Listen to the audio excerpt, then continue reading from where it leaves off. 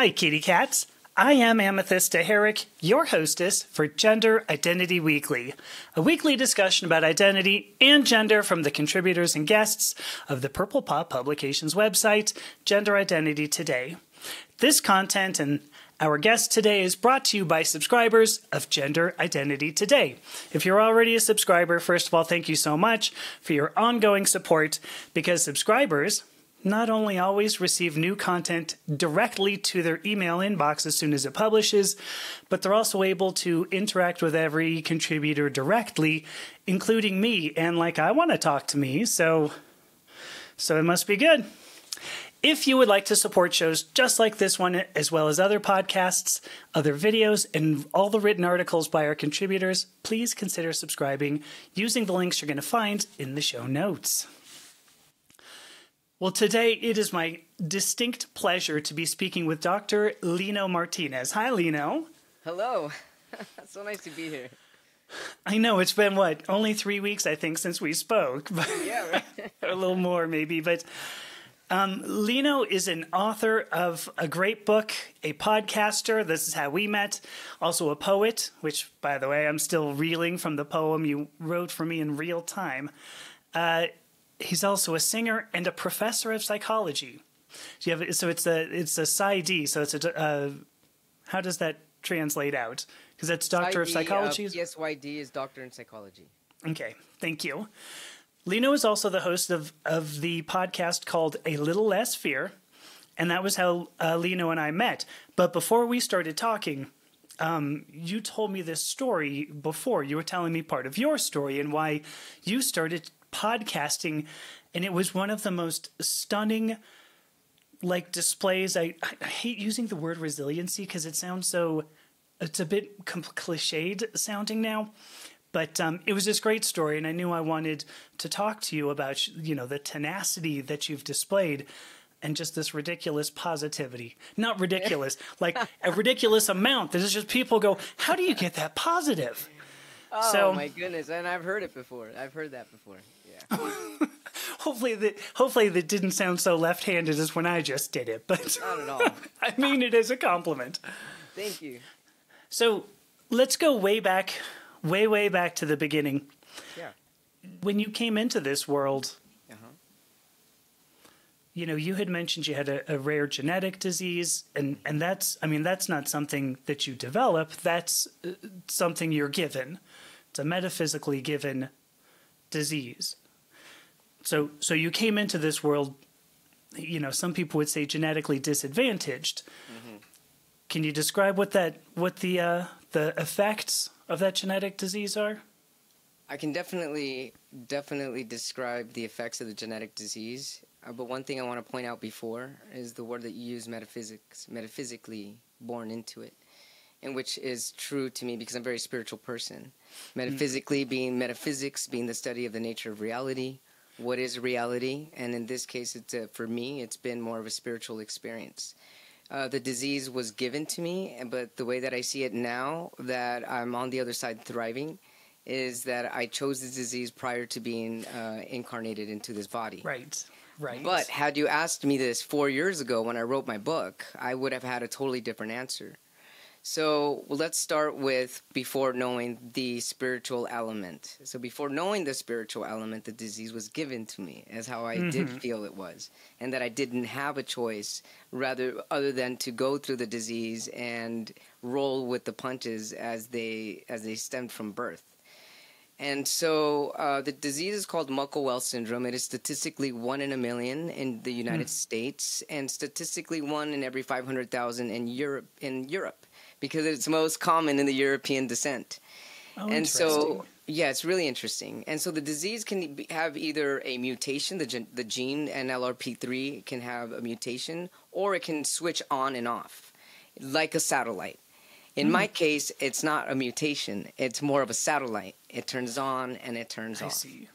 And so in my case, I'm pretty certain, and so are my geneticists, that it was turned on at birth. So I was a breech baby with the cord wrapped around my neck. What was going on in January 1980, which is finishing the 70s, like brand new year 80. I don't know what was going on. I don't know what pediatrics was like back then. I don't know if I was even breathing. All I know is that it was an emergency C-section. I was a little over a month and a half early, and I lived in an incubator for about 2 weeks. And so that's how my life began. My life began living in incubators with the lack of mother love, with the lack of human touch, and my love at the time that was given to me were nurses and doctors. And so that was my first human touch. Nurses, doctors, IVs, and a little tank to keep me warm. Like a baby chick, Yes, although actually it's somewhat weaker, because baby chicks at least, develop more quickly, I guess. They do, and they're a little more independent in that case. Yeah. Human babies are not independent compared to other animals and mammals. Yeah. Did you you brought that up in particular, that you didn't get mother love from birth, essentially? Right. What do you feel is the effect of that? I'm honestly curious. I don't know. The effect of that coming from me 4 years ago, again, having a spiritual inclination and realization of why I went through everything that I went through. But if you ask me this when I was still in a lot of mental suffering, I can tell you that the implications of not having a mother's breast milk or mother's love or mother's touch right from birth for the first, whatever it was, 2 weeks, 2, 3 weeks, 4 weeks of life, I feel there was a disconnection. But there have been a disconnection throughout my life with my mother. So, but it began then. That's interesting. Yeah, I wonder if I'm going off on a major tangent here, but our son also, he was born with jaundice, I think it's called. Yeah, jaundice is yellowing of the skin, the liver. Yes. Yes. That was it. And he stayed for 2 or 3 days, I think, in an incubator type thing with a blue light, I believe. And I wonder what the effect of his on him was. Wonder what the effect on them was. So, well, we also can't generalize, because this was my experiences. I mean, it would be somebody else's experience or somebody else's interpretation of what they may have gone through. Yeah. No, it's an excellent point. So I know that that Muckle-Wells syndrome that I looked up, because I know extremely little about it, but I know that one of the symptoms is a sensory neural deafness, actually. Yes. You had mentioned something about, for those of you who didn't go through medical school, like say me, sensory neural deafness actually means like the eardrum and stuff. It doesn't work, right? I mean, like it's not that there's damage; it's that it started off, or it loses its ability to sense, right? Actually, sensory neural hearing loss. So there's two different types of hearing loss. So sensory neural hearing loss in this case are the neurons not making the proper connection. There's some type of damage done to the nerves that connect the messages that go from whatever you hear audibly into your brain. And so the most common type of hearing loss, people are like, I can't hear. So I got to get a hearing loss to where I can get a hearing aid where I can hear better. My hearing aids, which I love my hearing aids, they're incredible. They're tiny, skinny little. Yeah. But mine is to be able to give me some clarity, and it does amplify sound, but it gives me some clarification for me to be able to understand words. So, for example, if I don't wear the hearing aid, there is some permanent damage, and so that's why I keep this one. But it's gotten better. My hearing has actually gotten better through the last 4 years. But the way this type of hearing loss works or manifests is that words don't make sense, or I don't understand a word. For example, when I'm teaching my students, a student can say, "Hey, Dr. Martinez, what's on chapter 4?" And this happened a couple semesters ago where I was like, "Chocolate 4?" They're like, "Chapter," and I just couldn't. I could not understand the word chapter. It doesn't make sense. I don't hear chapter. I can hear a word, but it doesn't translate to what it sounds like. I can even look at your lips, but it doesn't sound like it. And then the students are yelling, chapter! And I'm like, chocolate? And they're like, C-H? I'm like, A? I'm like, oh, chapter. Okay, I got it. So, I mean, it's just these words, they just kind of just don't, it's like the brain doesn't understand what's coming in.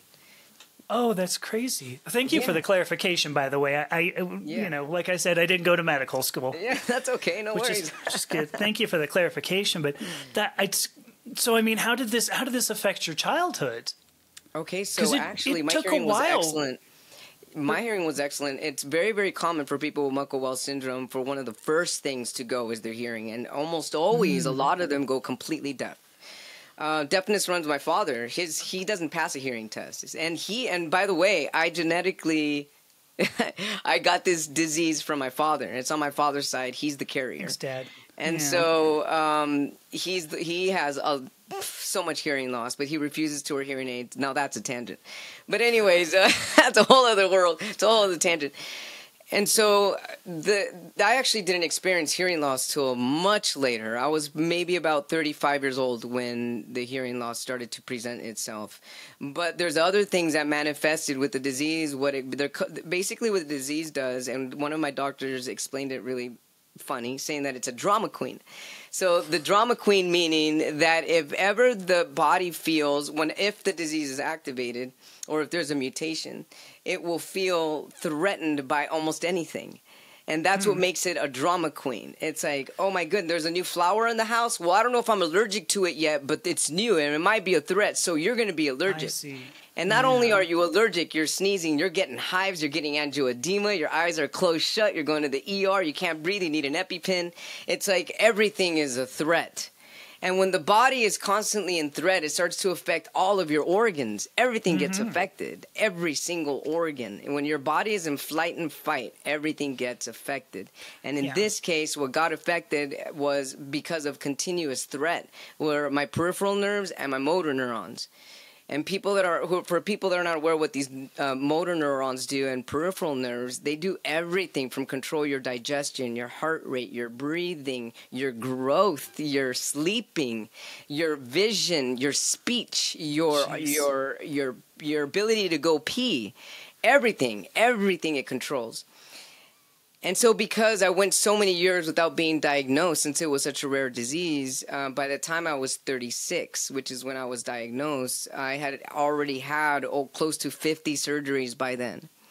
So I graduated with my doctorate back in 2010 when I was 30 years old. And 2 years prior to that, when I was 28, so from 28 years old to about 40, I had close to 50 surgeries, and it was all to save my life and to maintain a healthy life. So it was maintenance. A lot of them were maintenance surgeries. But one of the biggest things that my body lost its ability to do naturally is pee.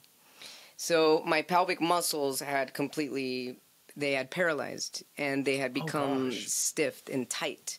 And just like nerves and neurons and muscles, if you don't use it, you lose it.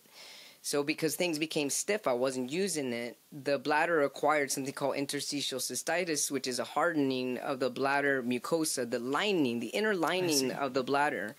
And it became so hardened that it shrunk down to holding only 4 ounces of liquid.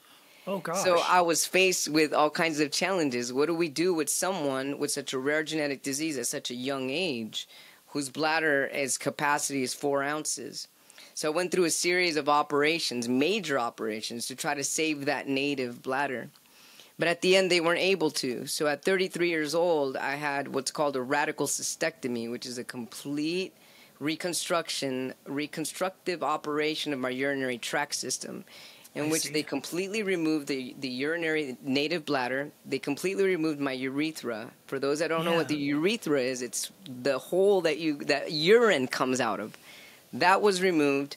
They removed my appendix in order to make what's called a conduit. A conduit is a little hole of where I stick now a catheter to expel my urine, and it's in my abdomen. And they used about 60 inches of my small bowel intestine. They opened up my abdominal cavity, and they made a reservoir. They cut my ureters, which are the tubes to the kidneys, and they Yeah. shortened them a bit, connected all together like plumbing. And after that 13 and a half hour surgery, close to a month in the hospital, 3 blood transfusions. And I had a feeding tube too, by the way, for 8 years. But I'll get into that. I'll get into that part in a moment. Yeah, For 8 years? Okay, 8 now years. It finish was up just this. removed last year, actually, last February. Holy cats. Oh my So- gosh, okay. Yeah, that surgery in itself took 5 years to heal. Why 5 years to heal? Because of repairs, because of infections, because of hospital stays. Sure. And so I would be nauseous and sick to my stomach every time I'd stick a catheter into pee. I was like, oh gosh. So it was a lot of getting used to my new body. What is it like? And I went through a lot of loss. It wasn't just the disease I had to go through. I had to go through loss. There was grief, moments of grief, a lot of crying, a lot of isolation. I'm not a normal person. I can never pee like, oh, it must be nice. You can go to a restaurant and choose any restroom you want. Oh, it must be nice. You can pee. There's a lot of anger and a lot of pain that I had to go through in between all of this loss that my body was experiencing. So the next thing to go after that, I say go because I had to let it go. And okay, fine, I accept it. I now have a new way to pee. And at the time, it was called a disability, but now I call it an ability because I've got an incredible ability that other people don't have. And in that is adaptability, in which I find, which I think it's freaking awesome that I'm able to survive the way that I have been. But aside from that, as the disease progressed, it started going to my vocal cords, and I had vocal cord paralysis for 2.5 years, in which I thought, you know what? I have to learn sign language. I didn't go to all this schooling, and I don't have all this ambition still inside me for me to not communicate. So luckily, my father helped me out financially. He took me to sign school here. I'll pay for it. Thanks, Dad. I learned sign language. I'm still like at first grade level to this day, but I had to learn how to continue. And continue was I need to learn how to speak a different way. I need to learn how to feel a different way. I need to learn how to adapt a different way and how to love a different way, because I only know what's common, and what's common is hearing and speaking. What is left of me if I can't hear, if I can't speak, if I can't eat, and if I can't pee? Right. And throughout this, well, somewhere in the middle, you were telling me of all of this. I mean, I would almost call it like a rebirth. You had to relearn everything that was Lino, essentially. Yeah. And in the middle of this, gender dysphoria ends up. I mean, it's presumably the dysphoria had been present from an earlier age, or was that more of a? It wasn't a rapid onset gender dysphoria. Whatever turfs are out there, and just telling you. I love that rapid onset gender dysphoria. Such a. Oh my goodness. We could probably talk for the next hour about that one, but I mean, because ultimately you ended up transitioning gender, and I would expect that in having to relearn all of your identity, or at least to redirect who you were and how you were going to express it, I would imagine that made it completely easy. That just went, okay, well, I mean, you know what? I already know who I am. I'd better transition gender as well. You know what? One could say I know who I am, but you really don't know who you are until you become. And in becoming, and you learn to be, that's when you are. At the time, I wasn't. I was in the process of, I only knew what I felt. Oh, I see. And so I often told my parents, mostly my mother, my father was working a lot, that I didn't want to wear dresses growing up. Yeah. I didn't want to be in pigtails. I didn't want to do anything. I would fight her. I would cry even. But she didn't understand. I mean, she grew up Latina household. You have a daughter, you're gonna be a girl. Sure. She grew up cooking and cleaning. Well, these are some of the roles I got to take. You know, I remember I even have some pictures of some of my toys that I got back in like 1982, 83. They're mops and they're yeah. Wow. A mop, a broom, you know? I mean, wow. Hey. Start those gender roles now. Yeah. Oh, gosh, yeah. 2 years old? Yeah, why not? Let's make sure that you feel like hell forever. Your entire life. And so, I mean, it was a continuous struggle fighting with with my mother is that I'm gonna say, because it was really a fight that I had with her constantly. I remember even being 28 years old, and in my closet, because I started my transition at 34, or long past after having my doctorate. So I was gonna ask. Okay. Yeah, and so in my closet, I had half of my former birth name was Carolina. She was a badass. Excuse me, I'm going to say this. Can I cuss on your show? Of course. I was a badass bitch. Yeah. I'm going to say she was a badass. And she was hot, too. She was a sexy bitch. So anyway. I bet. Looking at you now, I can imagine. Oh, thank you. Oh, man. I chuckles every time I think that. But anyways, she had her female clothes, and then I had... And then I say I because Hidden Lino had his side over here. And so I'm going to see mom and dad and family members. If I'm going to a party or whatever, my mom would drill me or grill me. Right. We're going to go see this family member. You better look good. And I know what she meant. She meant you better wear lipstick and you better look like a girl. And so I was like, fuck, even at 28, I was like, hey, I'm graduating to be a doctor and I'm still being controlled by this. What's wrong with me? But I was. And so I would give into it. I'm about to see family members, put on the lipstick, put on the heels, and, just play the role. Just here it is. Play the role. I'll play it well. And I played it well. And so, but as time went by, Amy, and I started to live in hospitals, and I started to be alone and live alone in the hospitals. I didn't watch TV. I did a lot of reading. I never watched TV in the 10 years that I lived in hospitals, me and my mind. And I was going through this existential crisis. What is the meaning of my life? What is my purpose? What am I doing here? I'm dying. Why? For reals, why did I go through all that schooling, all that passion for education, all that straight A student? Since I was a little kid, straight A's. I'm a straight A student. I didn't go through all of that for nothing. There's more to my life than this. And while I was living in hospitals, it was Caitlyn Jenner, that transition. I remember reading about her, and I was like, hang on a minute. Caitlyn Jenner, well, she's in her 60s, and she's transitioning. Because I kept saying, I'll never transition in this life as long as my parents live. That was my answer. As long as my mom and my dad and my brother are alive, I'm not going to transition because it's going to affect them. It's going to make them uncomfortable, and they only love Carolina. That was my mentality. And then when I started to live and be by myself in hospitals, I thought, hang on a minute, I might die. If I have a feeding tube, I can't even eat like a normal person. I can't even piss like a normal person. My heart rate is 150 beats without all these high doses of medication. I can have a heart attack. Shoot. I mean, I can't speak. I can't hear. Who am I living for? At that moment, I realized it was life or death for me. You know what? Caitlyn Jenner inspired me. I don't know much about her. I know there's a lot of politics involved. I'm not a fan. I don't know anything else other than I'm not a fan, and I don't know anything other than that she transitioned at a later age.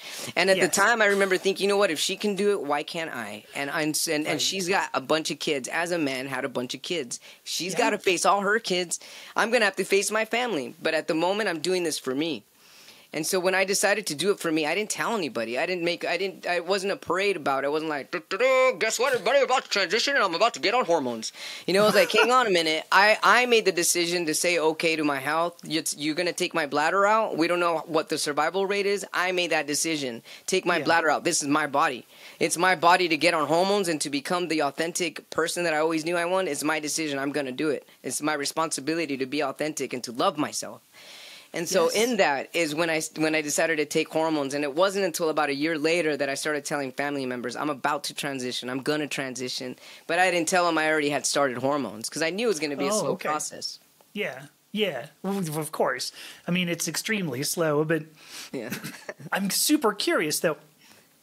Because, like, I've read, I mean, were you reading, like, the regular existentialist authors? Because, I mean, I've read, Jean-Paul Sartre, Albert Camus. Apparently, I can't say the name. Friedrich Nietzsche, all the philosophers. Yeah. Well, the greatest one was Viktor Frankl, and I must have read his book 3 times. A Man's Search for Meaning, Viktor Frankl.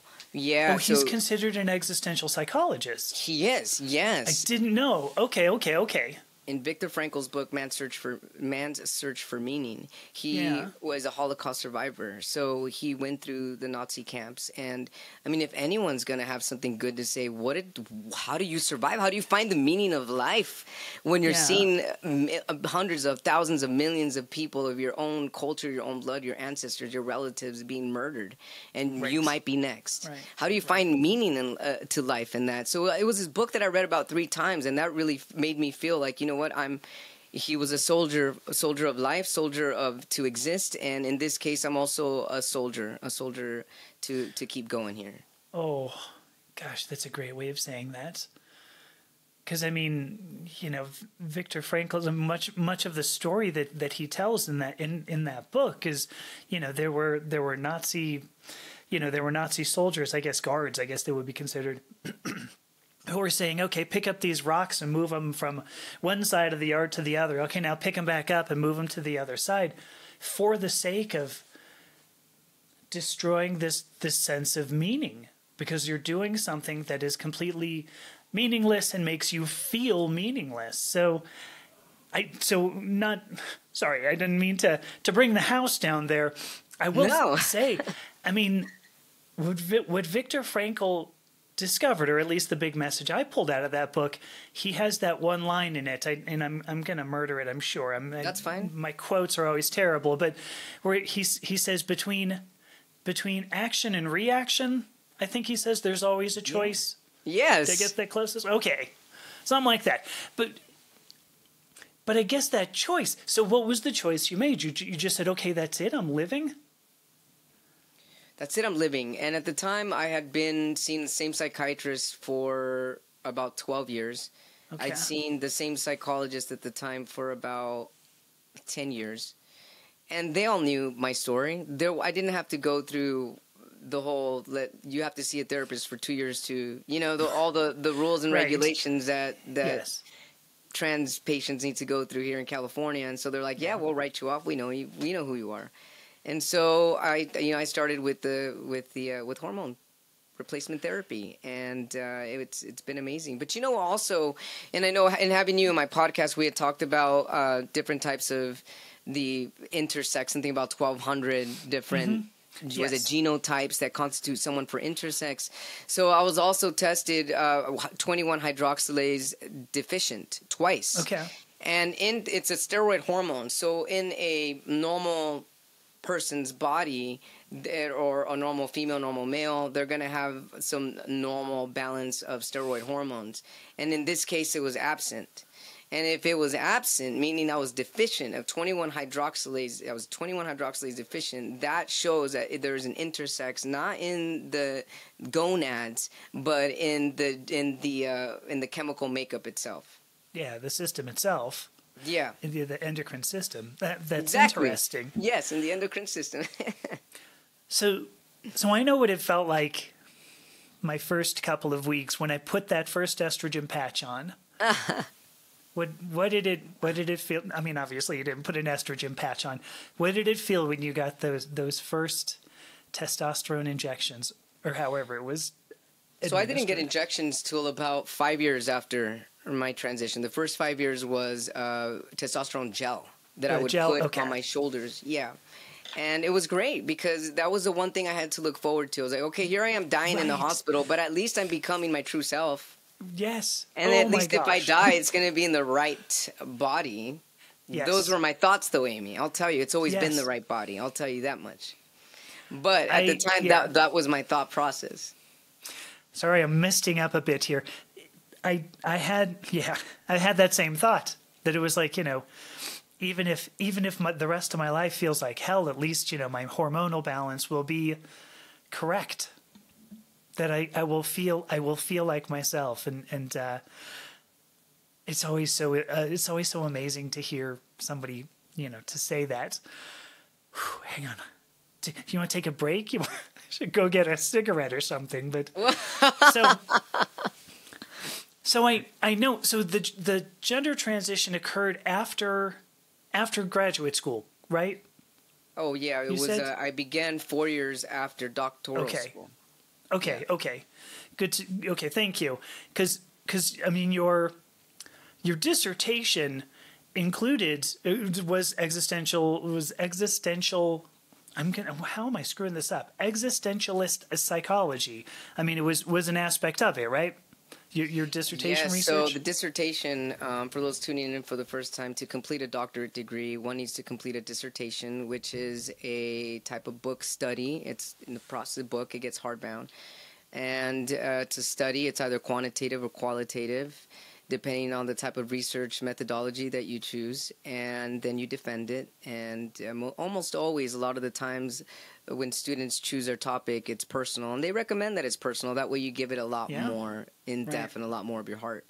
And so the topic at the time was using existential psychology to treat depressed women suffering from chronic urological disorders. Gosh. Which is what I was going through. Pretty dang personal, yeah. Mm-hmm. Yeah, it sure was. So I've misunderstood, I think, much of what existential psychology. How am I stumbling over this? That's okay. I've said some pretty big words, and I'm not. Anyway, I think I've misunderstood much of the thrust of existential psychology then, because it is the intent to say, what's my reason for living, and then coming up with it and living it. So the whole thing about existential psychology is that when somebody faces the question of why am I here, what is my meaning in life, why do I exist, essentially one can become anxious by feeling alone. I'm alone in this world in this case. What is the meaning to my life? Right. And in ridding these anxieties in a way of understanding oneself, one's surrounding through society, interpersonally, connecting with others, and just really finding this foundation of your existence and what your own personal meaning is. I mean, a lot of it's really philosophical. And so I find that if somebody can find their meaning and their own personal reason for living or for even existing, it really helps to navigate the feelings of down, the feelings of feeling down, depression, anxieties. And it gives you another day to wake up to, and hopefully with more of a smile or a grin or a smirk rather than a frown. And so, yeah, I really love that. At the time, that was my journey, because I was asking myself, what's my purpose for living? By the way, I wrote a poem about this, dedicated for us. I always do this, for this topic. Yeah, so I'll read it at the very end. But that's essentially, that's existential philosophy. It's existential psychology, and existential psychotherapy. Yeah. Okay. All right. Because my introduction to existentialism was, as I mentioned, Jean-Paul Sartre, Albert Camus, Franz Kafka was another one. And these were not pick-me-up kind of books. The Stranger, The Metamorphosis, not ultimately they're the result that the characters came to, the conclusion the characters came to, is there was no meaning to life. I mean, especially in The Stranger, guys are pulling a trigger saying, what's the diff?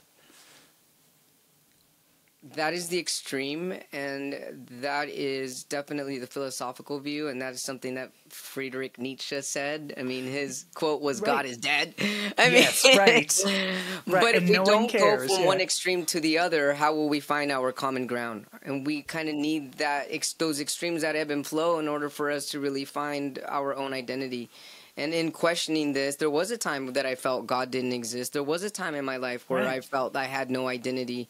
And in all, there really is no identity, because we're all one single consciousness and we're all love consciousness. But at the time when I trying to find yourself and your own divine light, these are the questions that I specifically went through to find who I am today. Yeah. Can I ask the question then? You can ask anything you'd like. So I'll ask the question and you'll go, nah, I'm not going to answer it. I'll answer anything, really. So what's your meaning? Thank you for that. Well, I was going to wait to the end, but that's actually the poem. It's called The Meaning to Life. So I'll just read it now. Okay.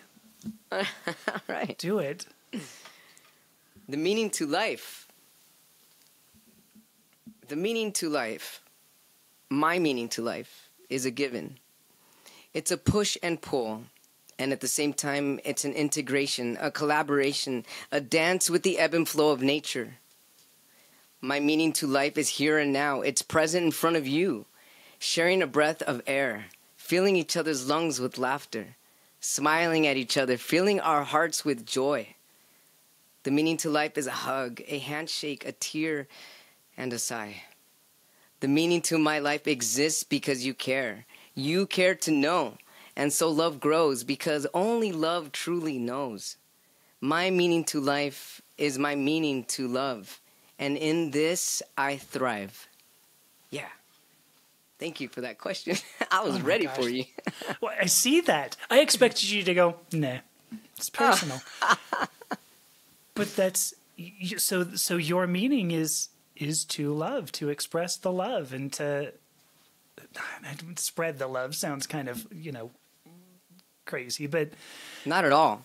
You got it right on. Nothing with the word love in a sentence is ever crazy or absurd or weird or anything other than what love is. Love is love. And you can't, it's just impossible to put any negative word in front of love or any resistance to love, because pure love has no resistance.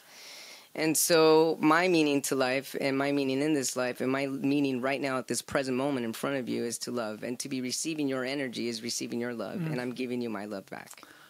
Thank you, Dr. Lino. Thank you. I'm giving you my love back. I love that. Thank you. And I receive it. Well, it's stunning. I mean, because, I wanted to start off speaking with you, saying, what were all the things that brought you down, so that I could say, now tell me all the things that bring you up.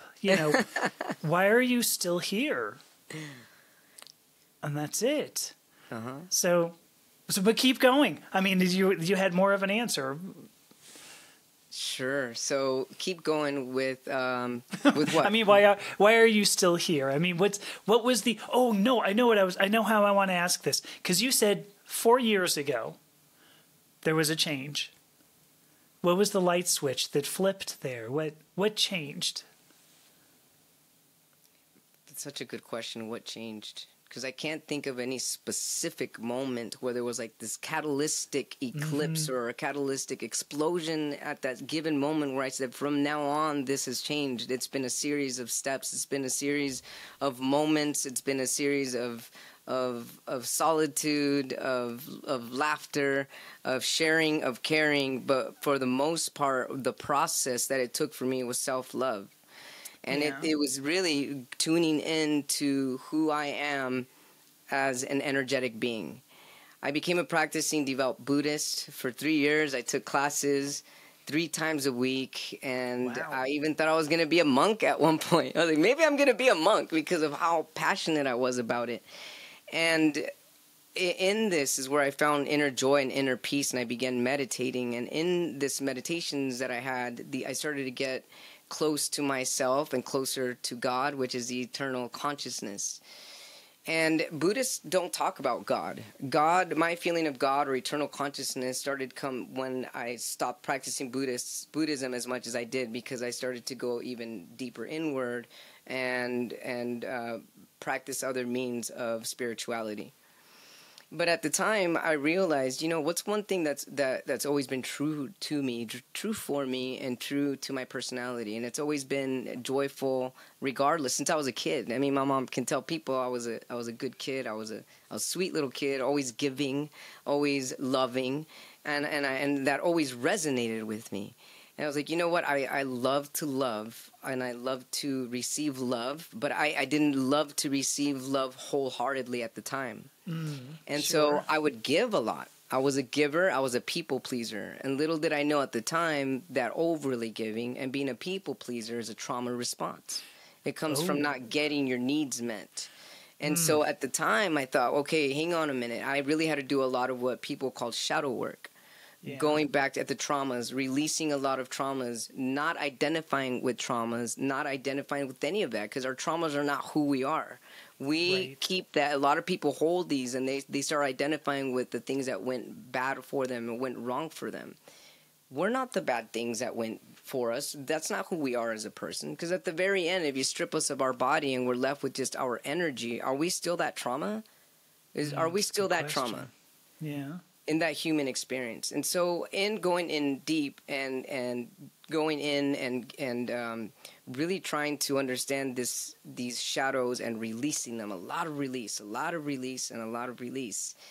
And forgiveness was huge. I had to forgive other people. And when I found it hard to forgive other people, I then started to go even deeper. And I was like, hang on a minute, maybe the one that needs forgiving is myself.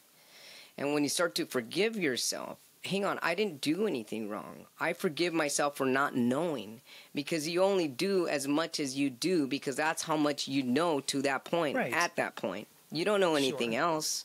You really can't beat yourself down for not knowing. And so in this forgiving myself, I was then able to let go of so much pain. And that's where real inner healing, that's where the wellness journey began. And the wellness journey then leveled up to self-love. How can I love myself more? Well, you know what? I can love everything that I went through in life. I can love all the scars on my body. I can love the scars on my chest. I can love the feeding tube that I had. I can love my new neobladder. I can love my stature. I can love this new voice. I can love it all. And in this loving myself, I started to love others and have less judgment. If you're able to love your body and your scars, how can you judge others in that case? You can't. Right. I love myself, so I love you the way that you are. And in that was the mirror of love. And the mirror of love is really the direction that I'm always heading towards. And any time that I feel any type of anguish or any type of difference, I go back and I'm like, why am I judging that person? There's something within myself that I haven't let go. Something within myself that I'm judging. And when I'm able to let go of that judgment, I see people for the purity that they are. And that's where it all happened. And that's where it keeps going. And love keeps expanding, because love will always keep expanding. And there's always room for love. There is. I got to tell you, this was like a whole therapy appointment, so I'll have to send you a check after this. Because I have always been a people pleaser as well. And bringing that up, that is a trauma response. It is. I went, oh shoot, I'm going to have to go back and look at a lot of my life, because I agree. I don't think I got I didn't get my needs met, and so I understand what you're saying. That's a rough lesson to get, like in the middle of a podcast, but a good one. Well, I mean, people pleasing can come from either not getting your needs met or coming from a hostile environment and wanting to make sure everything's in order and peace in order for your cortisol levels in your nervous system to be relaxed.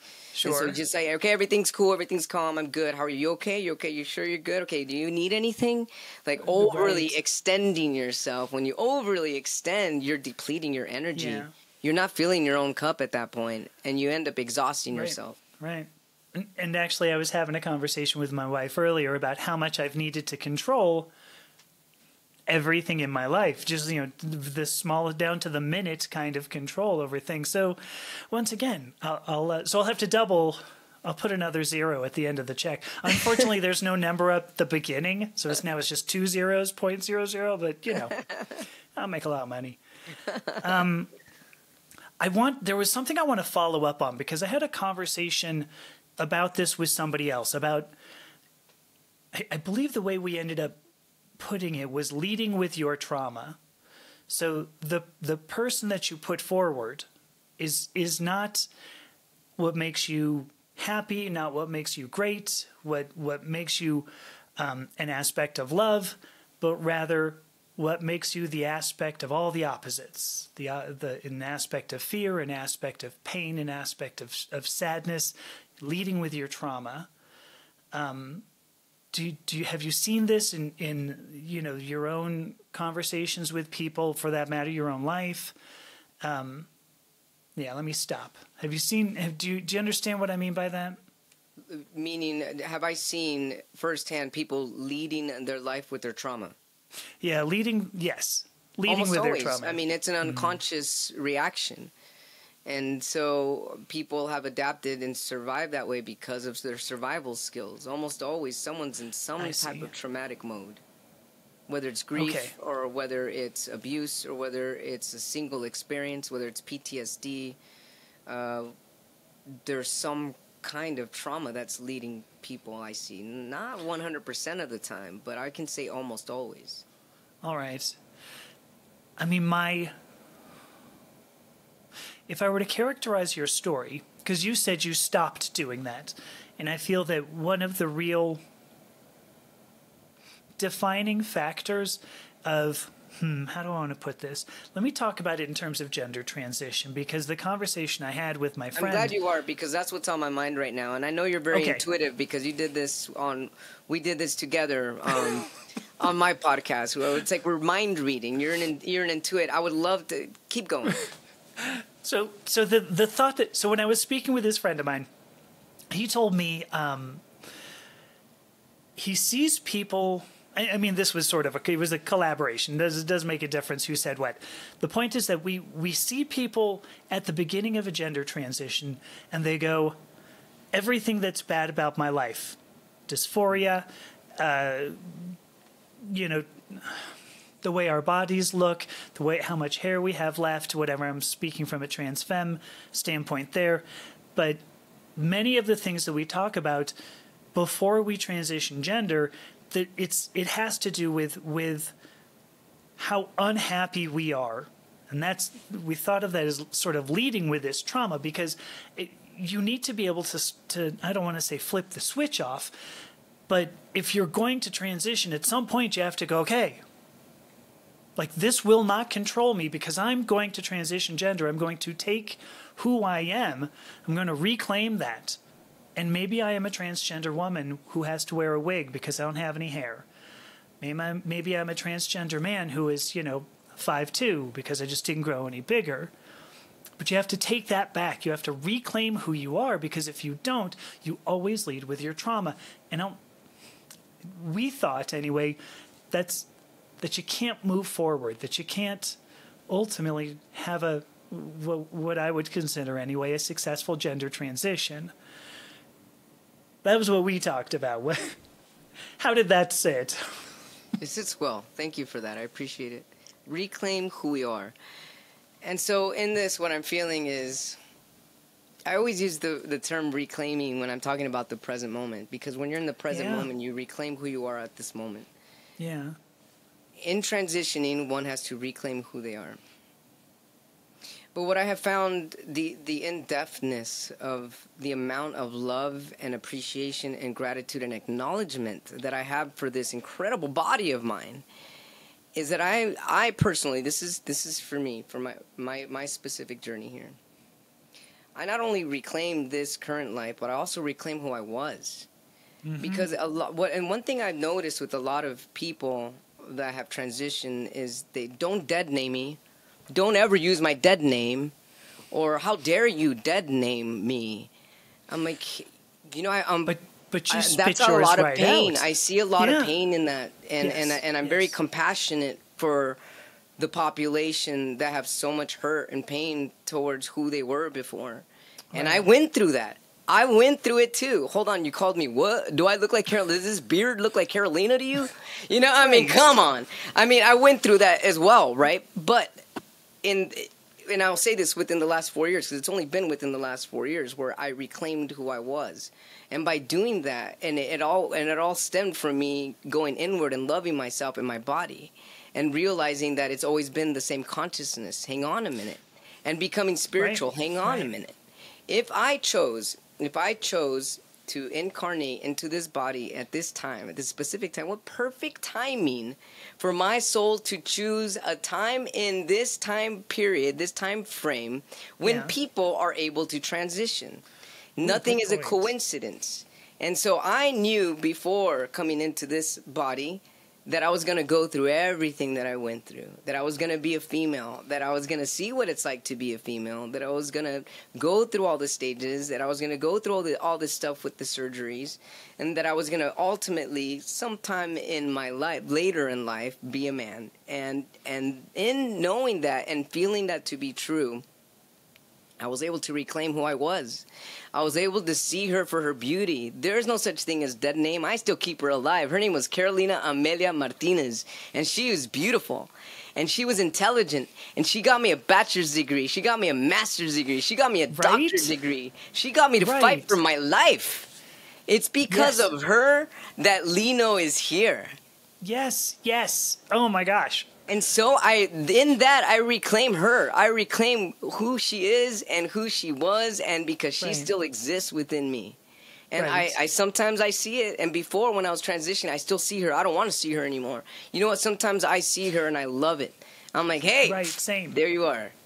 Yeah. You know, there's actually along those lines, because I did the same sort of thing where I had to go, at some point I thought of it as letting go, so Robert was my dead name. So I thought of letting go of Robert. But I did the exact same thing you just described. I ended up going, no. Like, Robert went through graduate school. Robert went through, everything. Robert found this wonderful woman who would marry him, who wanted to have children with him. Robert had this amazing son who now teaches, Amethysta so much about existence. Yes. And you cannot, it never goes away. I wanted it to. I really did. I said, oh gosh, please don't, But this concept of living in stealth I think it would be exhausting. I actually met somebody and she didn't pick up that I'm transgender immediately, which, is a great compliment, right? I mean, it's great to get that. But she asked me at some point what it was like being a little girl in Los Angeles. And I was like, And I, which is where I grew up. Sorry, I suppose that could have been more obvious. But I didn't say anything false, but I did have to recast things in ways that made me uncomfortable. Because now I'm like, how am I going to remember all of these? How am I going to remember all of this? And I actually connected with this person. I got her phone number, and then I called her the next morning and said, listen, I just want you to know I was assigned male at birth. You asked me some questions, and I didn't tell you anything false, but I want you to know, I can't get rid of that person, and I will never get rid of that person. And at this point, I don't want to, because that person, for 52 years got me here. Otherwise, there'd be no Amethysta. Exactly like you said, there'd be no Lino. Yeah. So it's an exceptional point that I believe, I don't want to say gets lost, but I think when you can accept that is when you stop leading with your trauma. I think that's exactly the point. So, well, when one can come into acceptance, that's when we stop suffering. Because it first hits our heart. We've got pain right here. And when you keep identifying with the pain here, it turns into suffering because you start creating stories and walls and barriers. Mm-hmm. But if you're able to accept it and let it go and just be at the moment, there's no suffering at that moment. And there's no more suffering anymore. Agreed.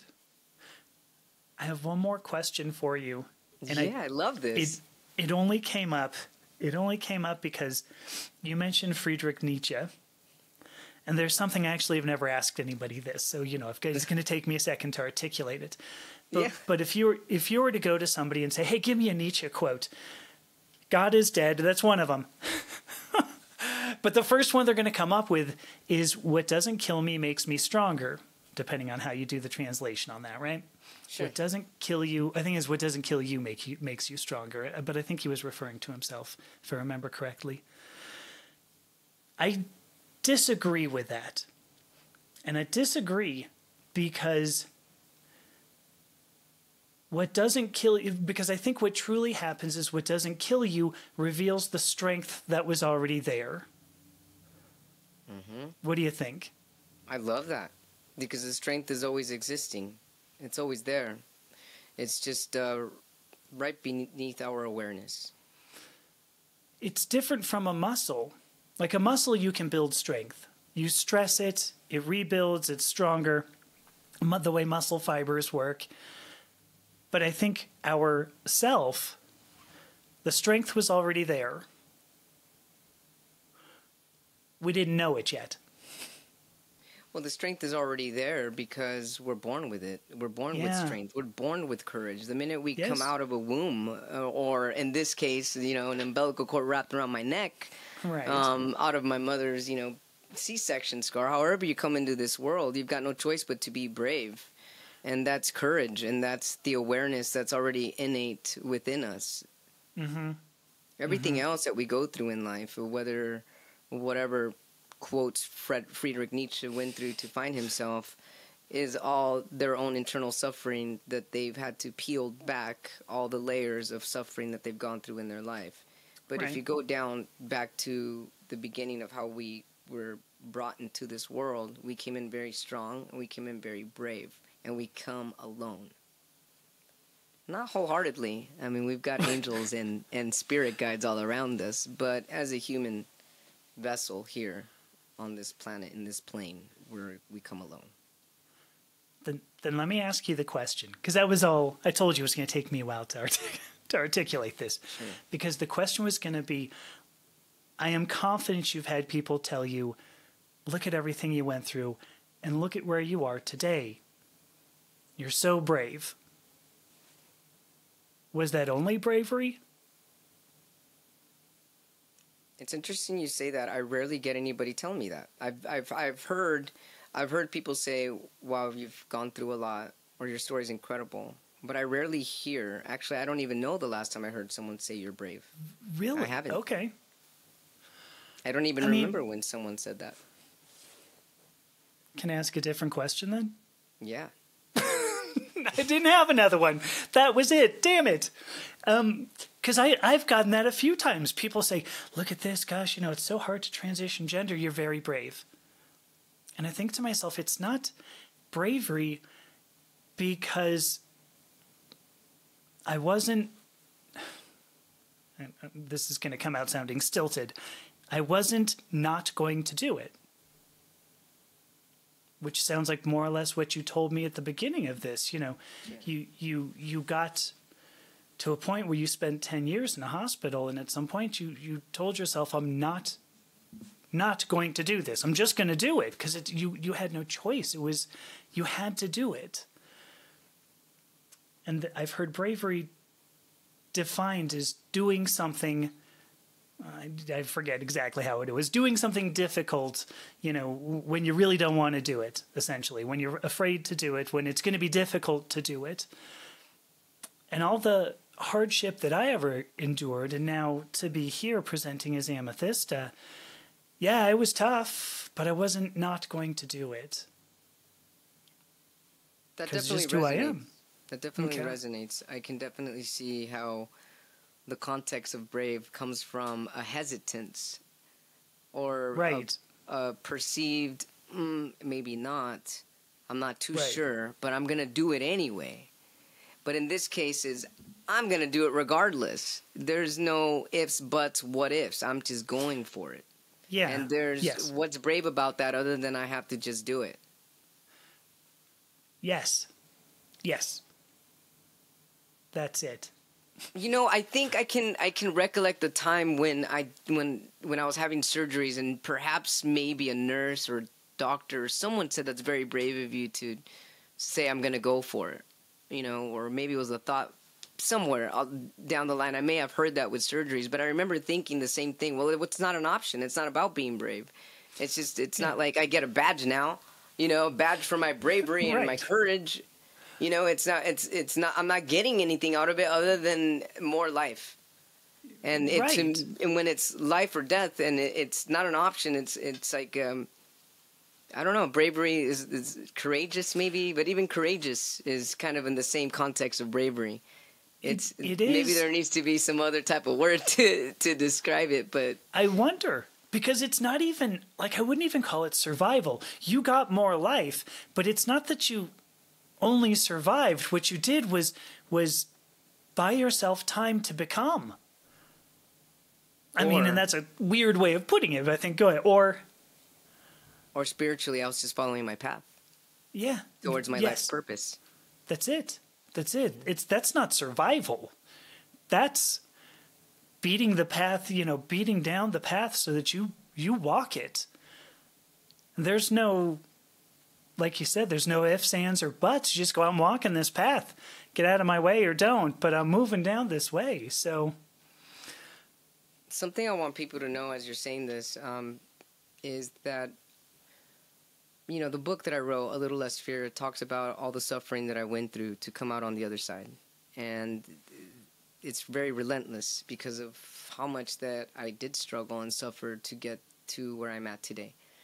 From being, from it taking 5 years to get Social Security disability, from the court saying I'm educated enough to work, them not understanding. I mean, I went through 5 years in courts crying.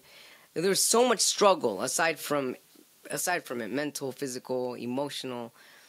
What I want people to know is that you don't have to go through so much pain and struggle to be where I'm at today or a similar spot where I'm at today.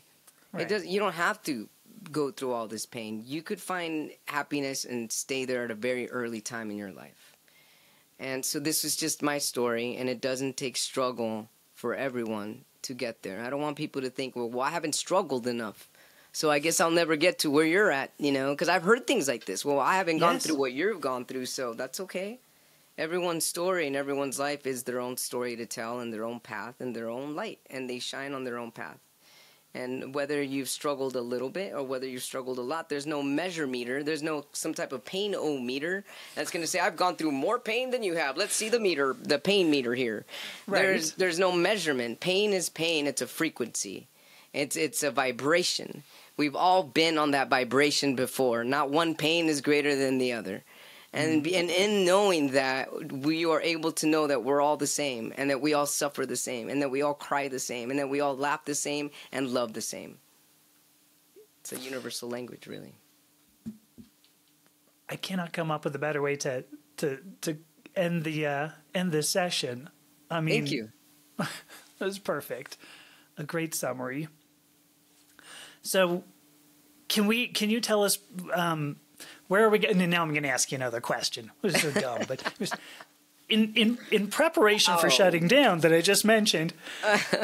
How do people find Dr. Lino Martinez? In everything you've done, everything that you've gone through, how do we find you? You can find me on my website at www.alittlelessfear.com. Everything is A Little Less Fear. That's the handle. That's my handle on YouTube, A Little Less Fear Podcast. And Instagram is also A Little Less Fear Podcast. The book is called A Little Less Fear. It's on Amazon, Amazon Kindle Unlimited. Also, before we completely end, in the very beginning of the show, in case I offended anybody, I really apologize by saying I was a sexy B word, you know, just because I don't know the sensitivity of listeners out there, but this was just me personal and something that I said about myself. I don't talk about women that way. That's just not my language. Women are gorgeous, women are beautiful, and there's no B word in front of that. That's just the personality type that she was prior to me, that Carolina was. that was her coming through. I appreciated it, actually, because for what it's worth, I like... And I'm not speaking for everybody here. If anybody was offended, I apologize for saying, I thought it was cool, but so maybe we should both just stop talking. I'll just let it go. Right? Lino, thank you so much. I cannot express, we had this, I felt we had this connection when you and I talked on your podcast on A Little Less Fear. There's still that connection. It's like this silver thread that goes between your head and mine. I'll stop that description because it was going nowhere. But this connection... It's going somewhere, and you're right on with that. There's a silver thread for sure. I'm so grateful, though, for our connection. Thank you so much for... Likewise. I love our connection, for coming here. Thank you so much. So thank you. It's been a blessing. So on that, I am Amethyst Herrick. I've been talking with Dr. Lino Martinez on Gender Identity Weekly about not just Muckle-Wells syndrome, but existential psychology and many other fabulous topics about how to become a better person than you used to be. I don't know if that was a good way to end that, but should I try that again? I love it. I absolutely love it. I'm going to tell you, I won't even edit out that part. People are going to be like, oh, shoot, yeah, that's Amy, isn't it? So leave it in there. I love it. All right.